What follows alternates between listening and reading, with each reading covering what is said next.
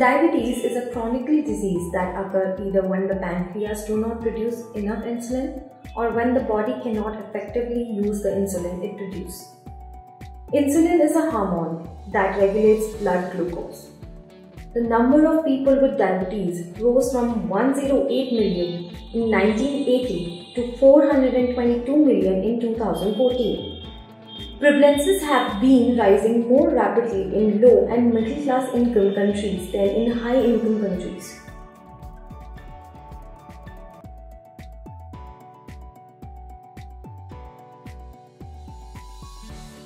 Welcome to the Good Health Show by Healthians. Today we are going to discuss about onset of diabetes in the generation, which is my generation. So doctor, the question here arises is why my generation people or the younger generation people, we are having a more fit and a healthier life, but still diabetes is somewhere silently hitting us, especially our age group in early ages. Why so? So there's a contradiction there. So what you said was that your generation has got a fitter and healthier lifestyle. Yeah.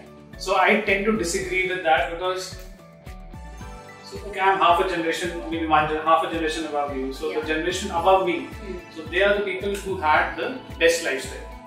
So what's right with their lifestyle and what is wrong with the current generation's lifestyle is that basically, directly or indirectly, everyone has stopped working out, exercising. So you will go to the gym to work out. Yeah. Why do you need to go to the gym? Because otherwise your day-to-day activities are done with minimal exercise. While on the other hand, your grandparents probably would have walked every day.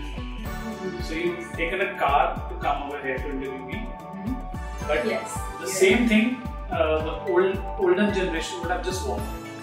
In addition to that, we have made life so easy for us now that everything is automated. Everything is so easily done that we eventually are not passively exercising. So one is that. Second is a diet. So life is coming a full circle. Our ancestors or our elders, I'll not even say ancestors, our elders had a good lifestyle. They used to eat healthy food, homegrown food which was probably grown right next to their house without the use of pesticides. There was absolutely no fast food. So I remember when I was a kid, the first fast food pizza place came out and everyone was so excited. So before that there was no fast food at all. Oh, yeah. So it's like that our diets have changed. Everyone's diets have changed. And in our quest to make our life simple and easy, we shifted our diet towards a very fast food heavy diet, which is basically very, very rich in carbohydrates and fats. So yeah, that's where I would like to correct you at the outset. Sir, ऐसा नहीं कि जैसे कि if you're talking about the fast food, but आजकल बहुत सारे लोग ऐसे हैं, especially younger people who like going to gym, running, and doing athletics, other sports also. So that is also like the maybe why, but still people end up having a lot of diabetic issues and high sugar levels. So why is that? So the thing which I said was life is coming back full circle. Yeah. So that's what's happening now. So now the trendiest of the lot are having good diets now. They're going back to organic. They're going back to shunning vegan. Going vegan, going gluten free. So those are all fads, okay? Unless you're medically requiring that. So everyone, not everyone. So a fraction of the people are actually going towards this healthy diets. But let's accept that it's just a fraction. So bulk of the people we interact with in our day-to-day practices, so they're still in that stage of consuming easily available food which is easy to digest, and which is very rich in carbohydrates like burgers, pizza. So I think the biggest pandemic of the present is junk food. Although things are changing, but I think we are very early in that cycle of the diet changing back to a healthier diet. So although we're moving in the right direction, but not yet. We're not yet there. So जैसे sir awareness तो बहुत है diabetes के बारे में, but बहुत सारे लोग हैं जिनको अवेयरनेस है नहीं. मतलब there are a lot of people who aren't aware of diabetes. I think sometimes they are like diabetes, come sugar खा लो, डायबिटीज खत्म हो जाएगी. वो वाली awareness अभी नहीं है कि it's a proper disease की होना है. So how would you explain or define diabetes in a layman's term? So you're very right about this thing कि awareness नहीं है. मतलब many people just correlate diabetes with sugar intake. Yes. That if I am not eating sugar, if I am not eating too much meetha, so I cannot get diabetes. Rather people are indignant जब आता है गुस्से में आता है कि मेरे को diabetes कैसे हो गई? Yeah, you're right. कि मैंने तो sugar खाता ही नहीं हूँ. So that is where now we have to make everyone aware that it's just not only about sugar. So it's basically about energy intake, about carbohydrate intake, and sugar is one of the sources of carbohydrates. Oh, it's just the one source. And it is one of the worst sources of carbohydrates. Why? Because first of all, it's refined. So what do we mean by refined carbohydrate? Carbohydrate is basically what we require for our diet, what we require for our energy. It is absolutely essential to have 60% of carbohydrates in a diet. But the problem is, tendency is to go overboard with these. So what is a carbohydrate? So it provides us energy. So this is in different forms. A simple carbohydrate is something which basically digests easily, digests quickly. So by digesting quickly, so carbohydrates are actually converted into your blood glucose. So this sugar which is being reflected into the blood is basically carbohydrate. So any kind of a diet which is associated with increased carbohydrate intake, so that may be in the form of sugar. Sugar, this is that if someone's having sweets, that adds to the carbohydrate intake. And there are certain foodstuffs which are very carbohydrate rich. So like potatoes, like arbi. So these are day-to-day stuff which we eat. So as long as they're taken in moderation, it's fine. Because as I said, we still require 60 to 65% of our dietary requirement from carbohydrates, but we should not be going overboard.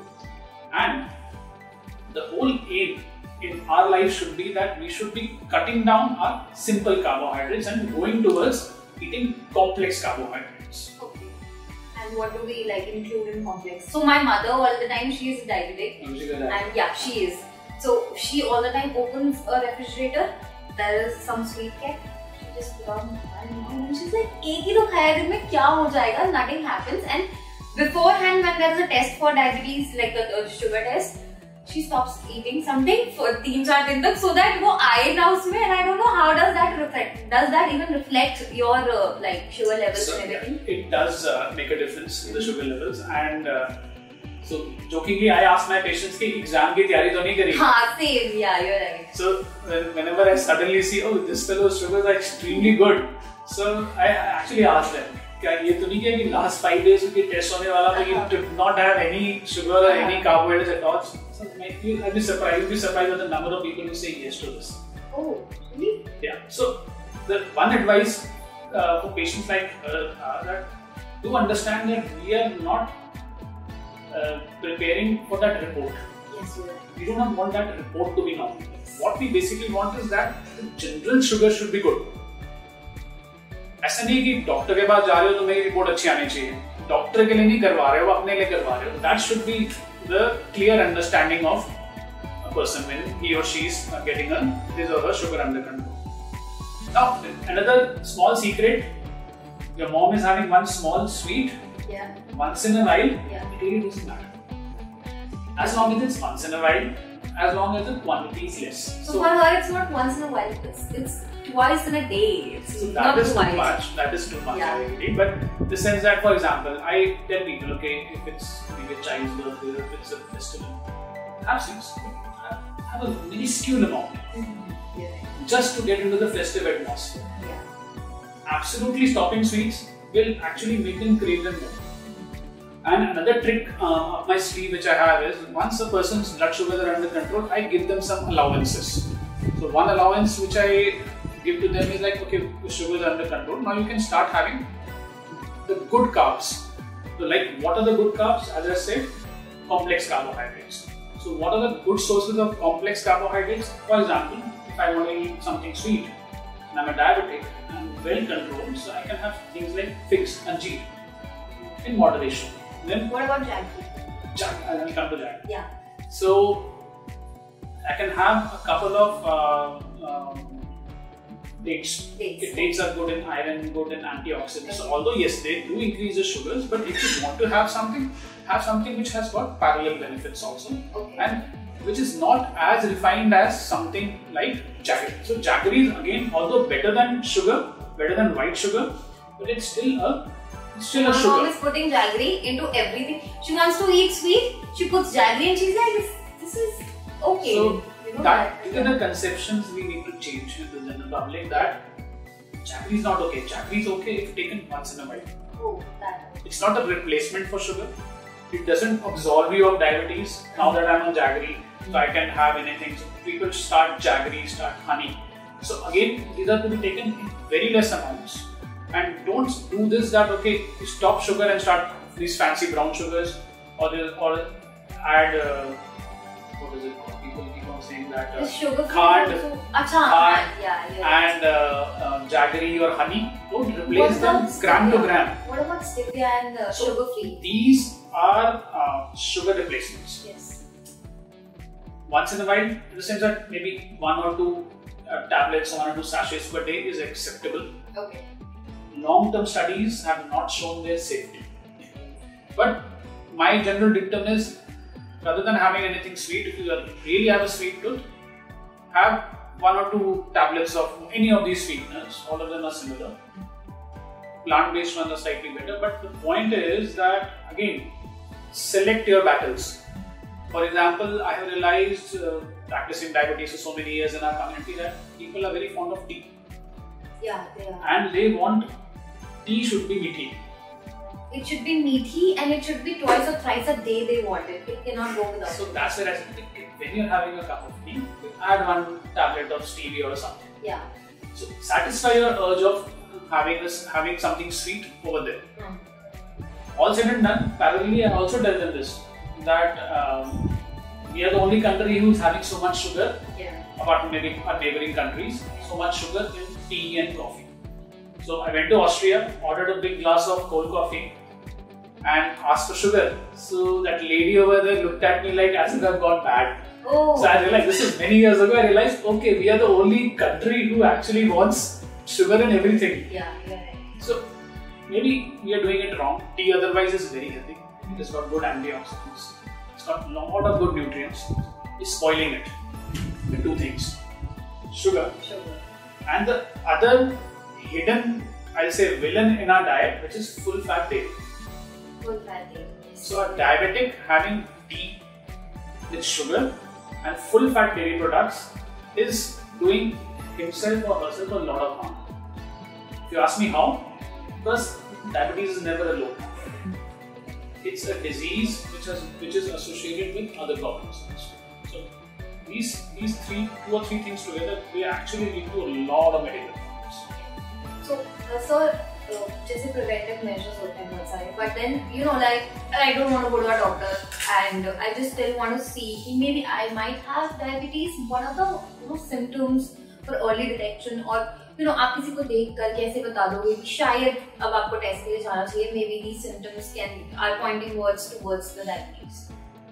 So unfortunately, diabetes does not show symptoms very early. So most of the diabetics, by the time they are symptomatic, are having very high sugars, because if you talk about the classical symptoms of diabetes, they are because of excess sugar passing via the urine. So suddenly if someone needs to wake up at night repeatedly to go to the washroom, or feels that okay, once he's peed, he sees the toilet seat and there are a lot of ants over there. These are the symptoms that people come with, but these are usually when sugars are pretty high. Other symptoms are suddenly someone started losing weight without actually working hard for it. So the urine actually passes. This happens. The one I just realized 1 second before the urine wala thing you said. The ants also come here. That is how high urine contains sugar. So urine does not contain sugar for people who have normal blood glucose. So urine has our kidneys have a threshold. Okay. So once that threshold is crossed, that is when the sugar will start showing up in the urine. So apart from that, there are certain medicines which are used for diabetes, which also cause excretion of glucose in the urine. They are one of the best medicines around. But yeah, I say prima facie, that is one of the symptoms of diabetes. If someone is having features of passing glucose in the urine. Apart from that, because of a lot of passage of glucose, so when the glucose is going by the urine, it obviously has to take in some water also. So a lot of water also goes up, leading to other symptoms like dryness of mouth. Okay, so these are other symptoms which people will present with. These are the symptoms which patients will notice. So there are other certain signs which a doctor can maybe pick up. For example, person who's overweight, there are certain signs of something known as insulin resistance. So if a person is overweight, the neck might be black or underarms might be black. So these are signs of insulin resistance. So these are sometimes harbingers of diabetes. So I can make out with this fellow does not have diabetes right now, but it's got very high chance of getting diabetes. So I think those are things which laymen will not be able to pick up, but most doctors, even your family physician, will be able to pick up and warn you in advance that okay, you need to take care. Yeah. So as we talked about alarming onset or in the current generation, so कोई particular age, मतलब ऐसा होता है कि कोई particular early age में ऐसा हो जाता है या कोई particular age group है जिसमें सबसे ज़्यादा diabetes you guys have noticed maybe कि इस group में तो मतलब you have maximum number of people with diabetes in the age group.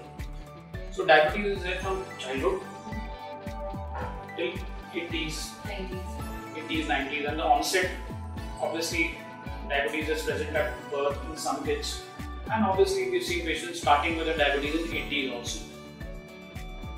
So the commonest age group earlier on used to be maybe 50s, 60s, so now gradually it has come down to 40s. And so I'm not that worried about this shift in commonest age group. What I'm really worried about is the onset of diabetes in teenagers. So let's be very clear that although there are at least 20 kinds of diabetes, there are two main kinds of diabetes. One is type 1 diabetes, in which there is less insulin. This is the one which is usually seen in kids. This is the one which is traditionally and usually seen in people below 13, 14, 15. They are thin to begin with, and the only treatment for them is insulin. The other kind of diabetes, which is a common garden variety of diabetes which everyone is having, is type 2 diabetes, which is usually seen 30s, 40s, 50s, and usually seen in obese people. Now, unfortunately, this distinction between type 1 and type 2 has been blurring. Why it has been blurring? Because our kids are getting weight. So instead of being confident that a 20-year-old will be having type 1 diabetes, it's not so now anymore. I have so many patients with that garden variety of diabetes, which is because of being overweight and insulin resistance in their teens. This is what is happening because of a change in lifestyle and physical inactivity amongst the kids. Do not play outside, they play video games, they watch a lot of, they have a huge amount of screen time. Yeah, OTTs. They have a lot of stress also. Yeah. So all these things have led to an epidemic of type 2 diabetics in the young. By young, I mean to say, earlier on, a young diabetic would have been someone in his 30s. Now, I'm not surprised to see 15-year-olds, 14-year-olds presenting with type 2 diabetes. Type 1, as I said, is a different entity altogether. So that is a new epidemic, young patients with type 2 diabetes. So these are the patients you need to identify. I'll just give you an example what I do. So if I have a couple, both have diabetes, both are overweight, I ask them, what is the weight of your child? Oh. And if the child is also overweight or the entire family is overweight, I scare them more about the child. That you guys need to get your act together, you need to change your diet, you need to change your lifestyle. Otherwise, you have got diabetes in 40s. Your kid will end up getting diabetes in his 20s. Which is much worse because you have to understand diabetes is not about sugar area. Very value बढ़ रही है because it's finally about how this disease is going to impact you. So unfortunately, diabetes is a very silent assassin. Yes, it is.